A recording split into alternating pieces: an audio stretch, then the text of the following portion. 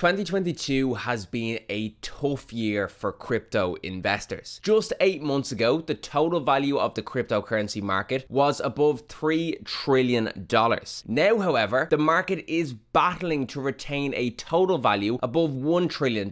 It goes without saying that a 67% drop in market value is bad news for investors. And if you invest in crypto, you know this better than anyone. But how did we even get here? Why is crypto crashing? The first reason is the U.S. Federal Reserve. Let's back it up a bit. So when the pandemic broke out in 2020, there was quite a significant yet brief crash in the global markets, both the stock market and the crypto market. That was because at the time there was significant uncertainty around the impact of the coronavirus, not only on the markets but on the global economy itself. The leading stock market measures took such a beating that they entered a bear market for the first time in over a decade. But the crypto crash was even worse. Bitcoin, for example, fell below $5,000 and shed nearly 40% of its value in 24 hours. It's crazy to even think that just over 2 years ago, Bitcoin was priced as low as $5,000 compared to its current price at over $20,000 and its all-time high of over $64,000. But that was very much the case, and at the time, these uncertainties around COVID ravaged the crypto market, back when its total value was only around $170 billion.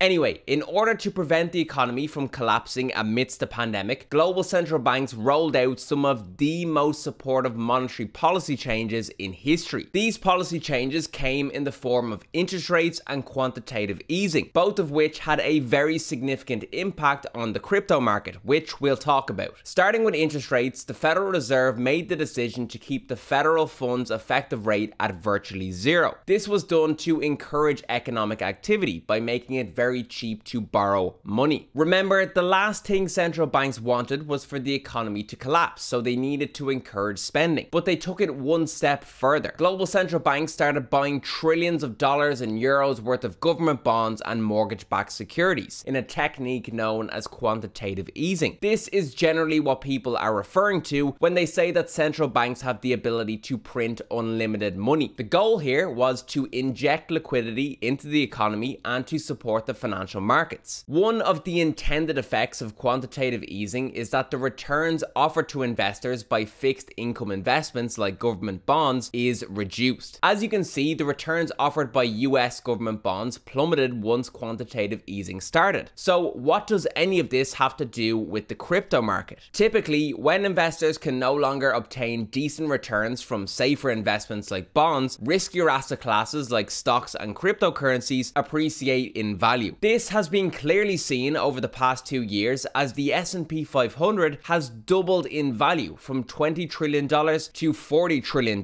But from a pure investment return perspective, the stock market can't hold a candle to the crypto market, with the crypto market increasing in value 20 times over between March 2020 and November 2021. If you bought the more established coins like Bitcoin or Ethereum, you were doing well. But likewise, smaller altcoins like Doge or Shiba Inu also had the potential to provide you with massive, unprecedented returns in very short periods of time. However, today's crypto market is much different to the crypto market of 2020 and 2021. And as we already alluded to, that's largely because of global central banks. You see, a side effect of favorable monetary policies like low interest rates and quantitative easing is very high demand. And when you have things like the pandemic and a war going on, it can be very hard to source the necessary supply to meet that demand. This has led to inflation, the likes of which we haven't seen for decades. The cost of living is quickly spiraling out of control, and in order to restore some semblance of normality, central banks are now taking action. That action has come in the form of an end to quantitative easing and the beginning of quantitative tightening, which is essentially the opposite, selling billions if not trillions of government bonds and mortgage-backed securities in order to increase the yields on these investments. In addition to this, interest rates are being increased on a continuous basis for the remainder of 2022 and into 2023. All of this is being done in an attempt to lower consumer demand, reduce spending, and to control inflation. But just like how investors rotate into riskier assets like cryptocurrencies when interest rates and yields are falling, they rotate out of these investments fairly aggressively when rates and yields are rising. That's exactly how the crypto market is being affected by the monetary policies imposed by global central banks. As government bond yields and mortgage rates hit their highest levels in over a decade, the crypto market experienced and continues to experience one of its biggest sell-offs in history. But it's not just monetary policy which is causing price declines in crypto. We also have to consider the recent issues within the wider cryptocurrency ecosystem. Specifically, I'm referring to the crash of Terra Luna. Luna is the native token of the Terra blockchain, which was created by Do Kwon and his company Terraform Labs. Separately, Terra USD or UST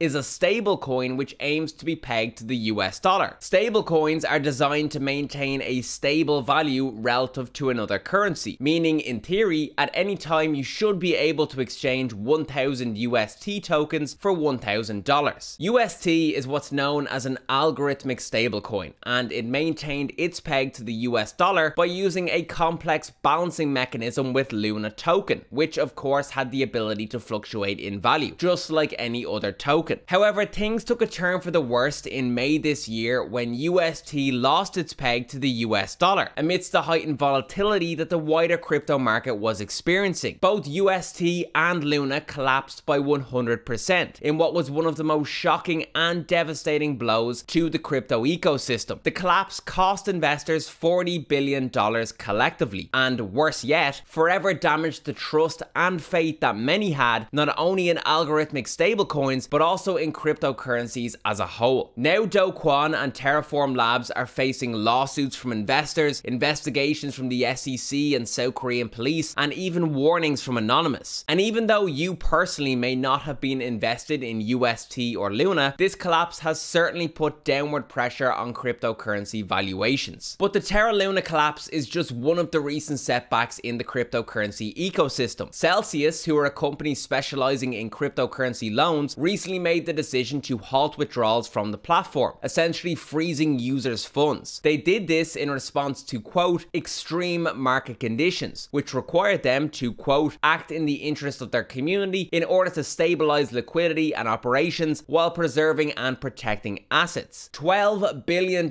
worth of user assets were locked away as a result of the decision, and now Celsius is asking for even more time as they try to fix issues. The point is that there's still lots of uncertainties around cryptocurrency as an investable asset class, which is to be expected considering it's still in its infancy. However, so long as setbacks like Terra Luna and Celsius continue to persist, I believe the wider crypto ecosystem will continue to suffer and prices will come under pressure, like we're seeing now. The other factor to consider here is the regulatory uncertainty surrounding cryptocurrencies. In the stablecoin report published by the President's Working Group on Financial Markets, they found multiple risk factors associated with stablecoins, including market integrity, investor protection, fraud, market manipulation, insider trading, lack of price transparency, money laundering, terrorist financing, and prudential concerns. That was in November last year, and with the Terra Luna collapse in mind, it seems as though the concerns were more than justified. Recently, the President of the European Central Bank, Christine Lagarde, went on record saying that cryptocurrencies and decentralized finance have the potential to pose a real threat to the financial stability of our economies. Bear in mind, this is coming from the same regulators who introduced macroprudential regulations after the Great Recession to ensure that reckless mortgage practices never surfaced again. Financial stability is everything to global central banks, and they'll do whatever it takes to protect it. We know that European regulators are planning on introducing MiCA 2, or the second version of the Markets in Crypto Assets regulation, in 2024. Lagarde has said that MiCA 2 will cover decentralized finance, and it will also regulate crypto staking and lending activities, essentially nodding towards the recent trouble with Celsius. From a US perspective, you might remember that Joe Biden issued an executive order to the Justice Department, the Treasury, and others to study the implications of creating a central bank digital currency, or CBDC. Unlike other cryptocurrencies, a CBDC would be a digital form of money, which is issued and backed by the U.S. Federal Reserve. From the perspective of regulators, if stablecoins are going to be the future of payments, then having a CBDC is a preferable option because it's under their control. Of course, there are pros and cons to crypto regulation, with one of the more prevalent downsides being the potential for regulation to disrupt how existing crypto businesses operate. But what's important to remember, and this was explicitly called out by Janet Yellen in response to Biden's executive order, is that the goal is not to introduce regulations which will topple crypto, but rather it's about striking the balance between innovation and consumer protection. Everyone recognizes the potential for good associated with blockchain technology and cryptocurrencies. In my opinion, collaboration between regulators and crypto stakeholders is necessary, not only for consumer protection, but also for the longevity of the crypto ecosystem itself. But in the short term, it is reasonable to expect some price pressure coming from uncertainties around regulation. I've been thinking a lot about how I would explain the crypto crash to someone who either A, isn't involved in the investing world at all, or B, has some money in crypto but really doesn't have any idea what they're doing. And ultimately, it all comes down to this. Global central banks are introducing policies which have historically resulted in money rotating out of riskier assets like stocks and crypto and into safer assets like bonds. So that fact alone is resulting in price declines. But then you also have factors like ecosystem concerns after the Terra Luna and Celsius scandals, as well as rampant uncertainty with respect to future regulation. That's having the effect of compounding the price declines beyond what would be expected if it was just monetary policy that investors had to worry about. At the end of the day, crypto is and always will be a speculative and non-productive asset. Because it's not possible to place a fair valuation on crypto, nor is it possible to assess the reasonableness of the market's valuation, crypto will always be susceptible to extreme price swings, and it will always be the first asset class to feel the effects of stricter monetary policies. But I want to hear from you. What are your thoughts on the crypto crash? Are you concerned about the Terra Luna and Celsius scandals, and has it made you worried for the future? Let me know in the comments. So I really do hope you enjoyed the video here today. As always, if you did enjoy the video, please do let me know in the comment section below. Leave a like on the video, subscribe to the channel, and I'll see you in the next one. Cheers.